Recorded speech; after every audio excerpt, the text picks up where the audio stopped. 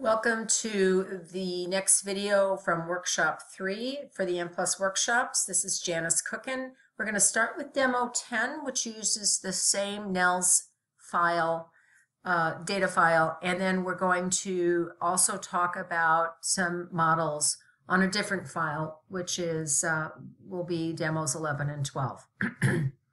So in this video, we are starting with a model very similar to the one that we discussed at the end of the last video, and that was a logistic regression regressing graduation on SPSS, sex, and achievement. And this time we're going to add another variable, and it's achievement squared.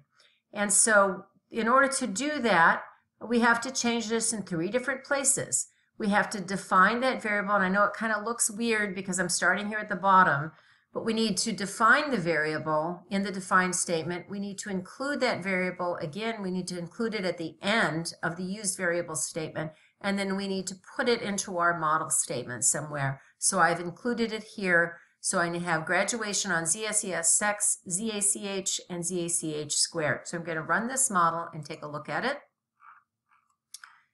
And we see that that is ZACH squared is in fact a significant predictor because the two-tailed p-value is less than 0.05. So there are all the coefficients, and the negative of the threshold is the intercept. I'm going to take a moment and look at the fit statistics.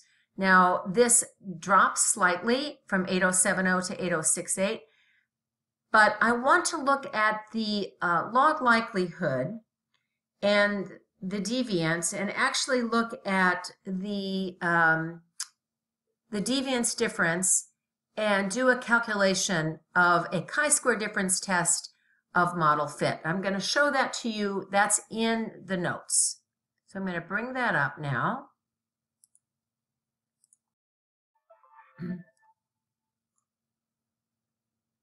All right, here we go. Okay, so the deviance is -2 times the log likelihood. So in this table, I have a calculation of that compares the demo 8, 9, and 10 models in terms of model fit.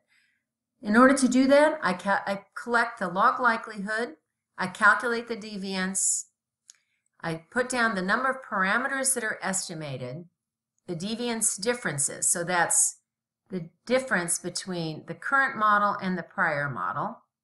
And since I don't have a prior model to demo 8, so I don't have a difference there. So the first calculation I do will compare demo 9 and demo 8. I have 1 parameter difference, so I'm estimating 4 here and 3 here.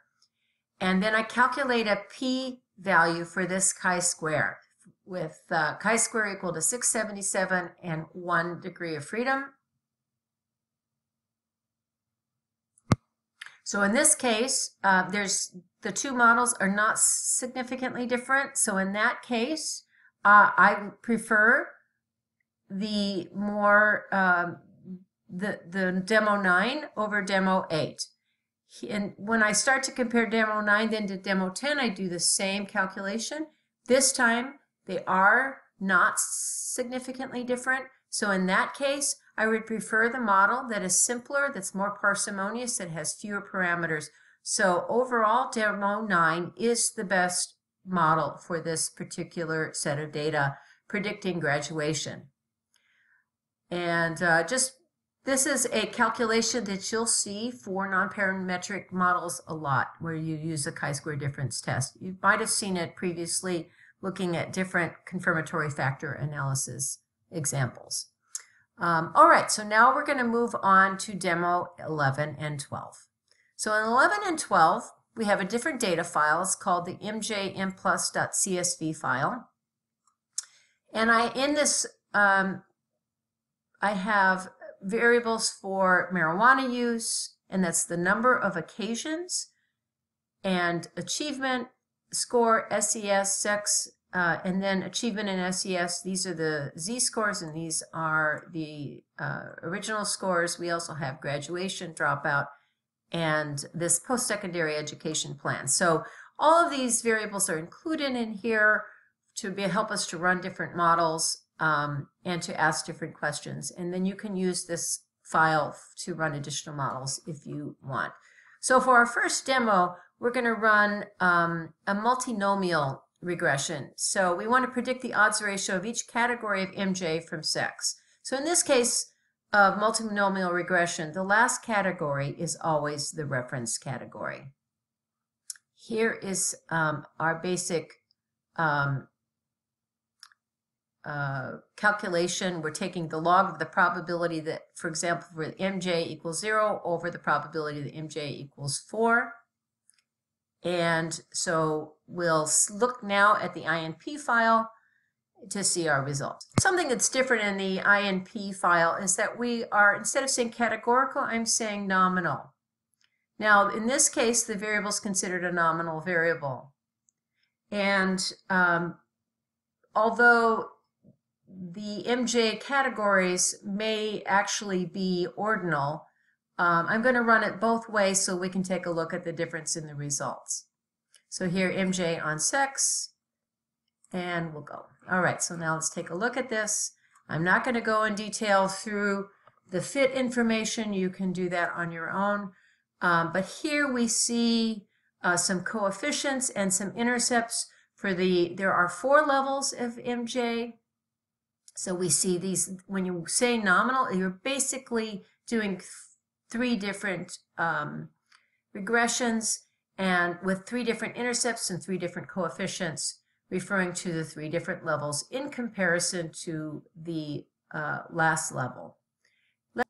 When I say last level, I mean the level, last level as in MJ, it says MJ number 3, but it's comparing it to when MJ equals category 4. Let's look back here. Now, category 4 is actually not even identified. It's the 4th category. So it's a little tricky here. Category 0 is 1, and category 1 is 1 to 2 occasions. Category 2 is 3 to 9 occasions. Category 3 equals 20 plus occasions.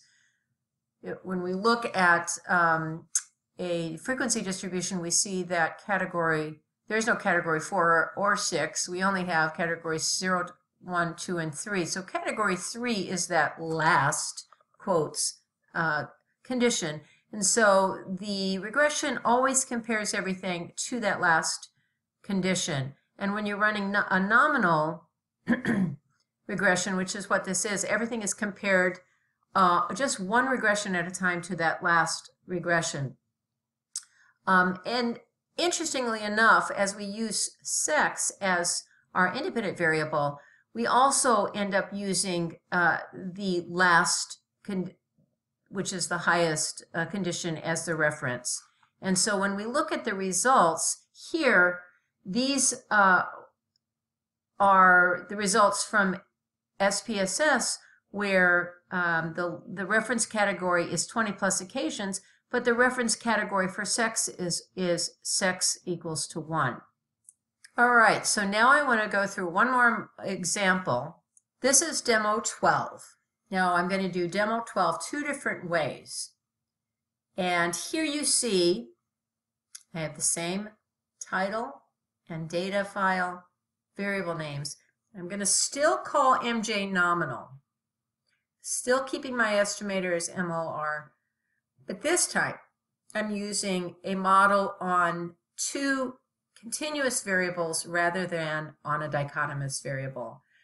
Choosing that, that makes it very difficult to interpret the results. And if you're not, if we don't spend a lot of time on it, it's a little tricky. So I hope that you will use demo 11 as a comparison if you ever need to run a nominal model in Mplus with a categorical or a dichotomous variable as an independent variable. But here, this one should be a little bit easier. In this case, we again will see that we have 3 different regression results and 3 different intercepts for those 3. And we can look and see that most of them are not even, they're not significant predictors. All right, but the results can be compared to the results from SPSS. Those examples are in the handout that I gave you. And so next I want to show you what will happen, and this is really the correct way to do this, is if we run this as a categorical option. So I am going to open up this W3 demo 12 underscore categorical, CAT, and in this case I'm going to be using categorical equals MJ. Now something that's, you either have to make a note of it, memorize it, or something, but this is a little tricky, and that is that nominal in Mplus is equal to multinomial in SPSS, and categorical in Mplus is equivalent to ordinal in SPSS. So I'm this time selecting categorical equals MJ. And so I'm running this to be similar to an ordinal regression in SPSS. And in this case, I can see my results are different. I have 1 regression equation with 2 coefficients and 3 thresholds for the 3 different levels. And if we look back at our the handout that I shared with you, we're using something called ordinal regression in SPSS. We see that we want to predict the odds ratio of the category MJ from those 2, and these are the results using SPSS, using a logit link function. What I mentioned in class or when we were face-to-face is that the interpretation of multinomial and ordinal regression can be challenging. There's really 2 parts to it, actually maybe even 3 parts to it. One of them is to choose which regression makes the most sense, and then figure out how to run it in the software you're using, and then how to interpret the results, and using the link functions to come back and identify what the coefficients mean. I would have to say multinomial and ordinal regression are situations where Mplus is not as user-friendly, and I just would recommend that whichever software you use, you learn your technique in that software. I hope I didn't confuse you by going back and forth, but like I said, my #1 recommendation is just to identify your model, figure out how to use it in the software, and then make sure you take the time and get some resources to interpret the results. And the J. Osborne website and the textbook is excellent for that purpose. All right, that's it for workshop 3. And workshop 4 will cover path and SEM, and then we'll be moving on from there. Thanks so much.